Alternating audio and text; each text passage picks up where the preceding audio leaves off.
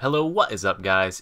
Arm here today, and today I have for you part 6 of our how to make your own 2D side-scrolling video game tutorial. And in this part, what we're going to do is go ahead and fix some of our animation errors and some of our inconsistencies with our character. So if you go ahead and hop into the play preview here from our menu that we finished off on last time, you go ahead and throw some kunai or whatever. You can spam the kunai, you can spam your swords all at once, so that's obviously not as intended. Additionally, you can just go ahead and throw as many kunai as you want, which is fine right now while we're testing.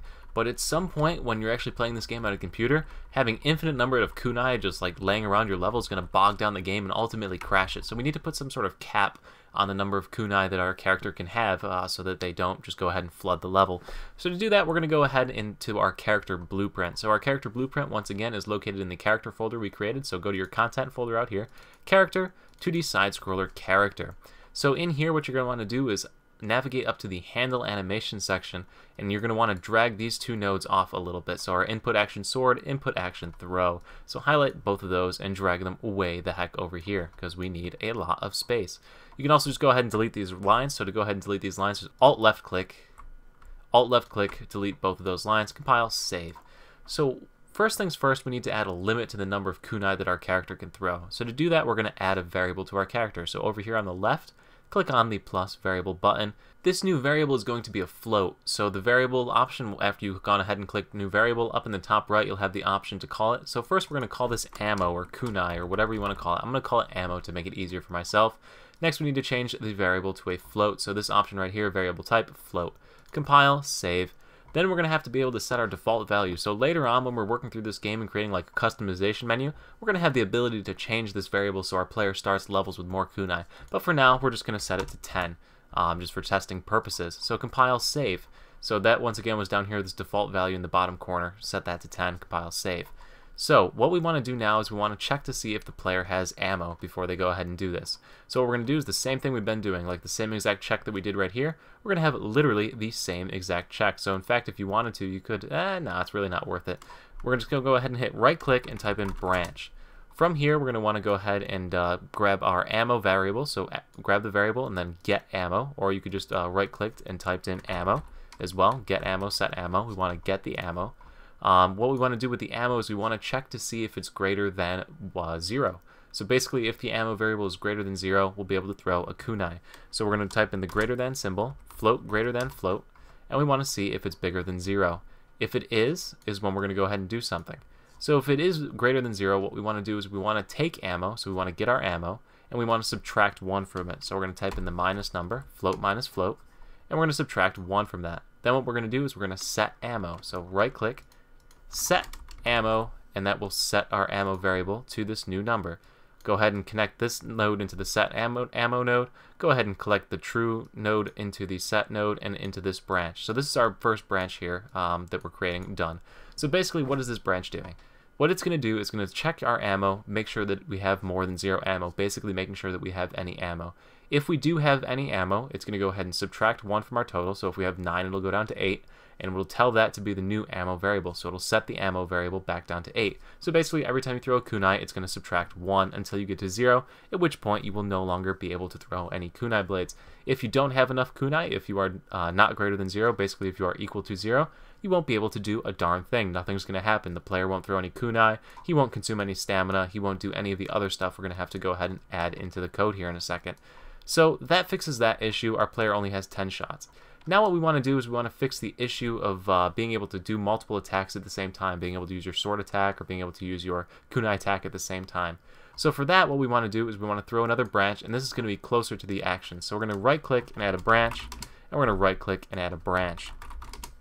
So what we're going to check for with this branch is we're going to check to see if you're doing one or the other animations. So if you remember correctly from way back ago, I think it might have been episode 2 or 3, we added 2 variables. One was called throwing for throwing our kunai, and one was called sorting for using the sword attack. So what we want to do is we want to check before we do one or the other. We want to make sure we're not already doing one of them.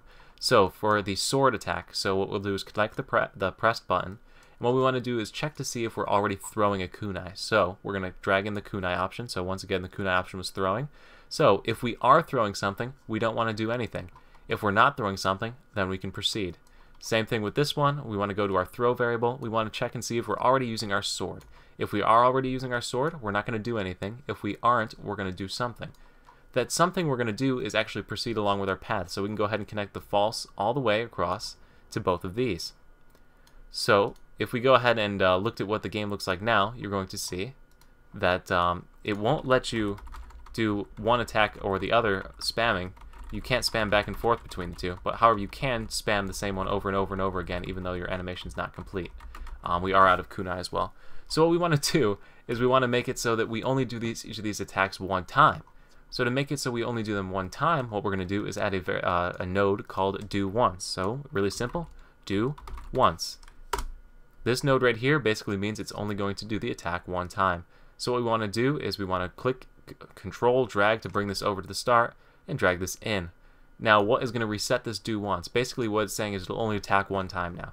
To reset this, what we want to do is when we've completed the attack and gone through the whole process here for this kunai attack, we're going to connect the node from the end of it over to this reset. So basically when the kunai is done being thrown, it's going to reset and it'll let you throw another kunai. Same thing with this one, we're going to add a do once to it.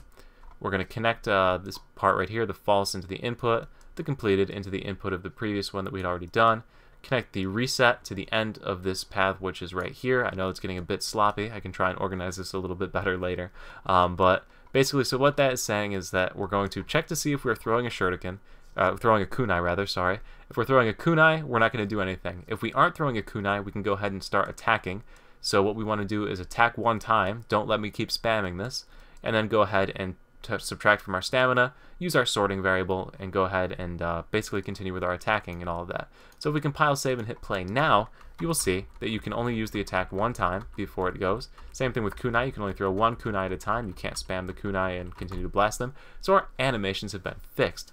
The only thing left to do is to go ahead and add the variable for how many kunai the player has left to the top of our HUD. So go ahead and do that. We're going to head down back into our main content folder. So our main content folder, we placed all of this inside of the widgets folder, which was HUD. So inside of the HUD folder, we need to go ahead and add another set of things. So once again, like when we were setting up the health and stamina bars, we're going to go ahead and get a horizontal box. So this horizontal box is going to go right here, and we'll just drop that right in here. So inside this horizontal box, we want to put two text boxes. So text, and we're going to go ahead and drop text 1 in here, and we're going to go ahead and drop text 2 right in here. So now we have our two text blocks right in there. So the first text block, what we're going to write inside of it is kunai remaining. So our little text block now says kunai remaining. We can go ahead and center these and hit fill, and all is right with the cosmos. Well, not quite actually. We want auto. There we go. So now we have to go ahead and set this other text block. So this other text block, once again, we're going to click both of the center options over here on the right side, center both of those options. What we want to do is we want to bind this text. So we're going to click the bind button again, and we're going to create a new binding for this text. This text is going to be determined by that variable that we had on our character. So once again, we're going to go ahead and get player character. From get player character, we're going to drag off and we're going to type in cast to 2D side scroller character. So basically, we're getting the character that the player is playing as, checking to see if it is the player that we want to pull the variable from.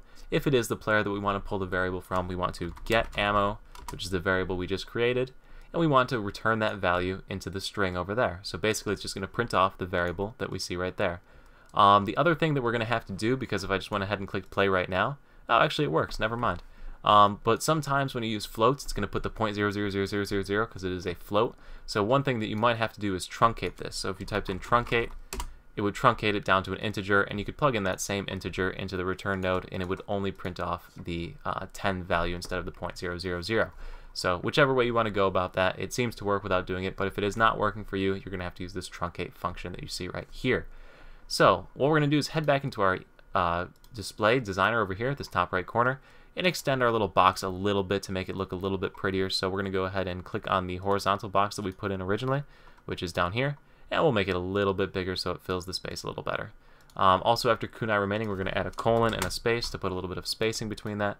And now if we hit play, there we go, we've got our kunai remaining, and if we go ahead and throw a kunai, we see that the number decreases 7, 6, 5, 4, 3. So it decreases as we throw kunai until we hit 0, at which point the player can no longer throw kunai. And basically that is it, guys. That is what we wanted to go over here. We wanted to fix our animations, add a little bit of our HUD display, and make it so our player feels more like an actual character. So anyway, guys, I hope you enjoyed the video. If you did, make sure to stay tuned for the rest of the series. You know, like and subscribe to make sure you stay updated on the series. Got a lot more videos coming out in it. And in the next video, what we're going to do is go ahead and create our first obstacle for the player. So we're going to create something that can actually kill you in the game, so you can go ahead and actually play in a game instead of just walking around and throwing kunai around. So anyway guys, I will see you at the next video. Thank you so much for watching. Peace.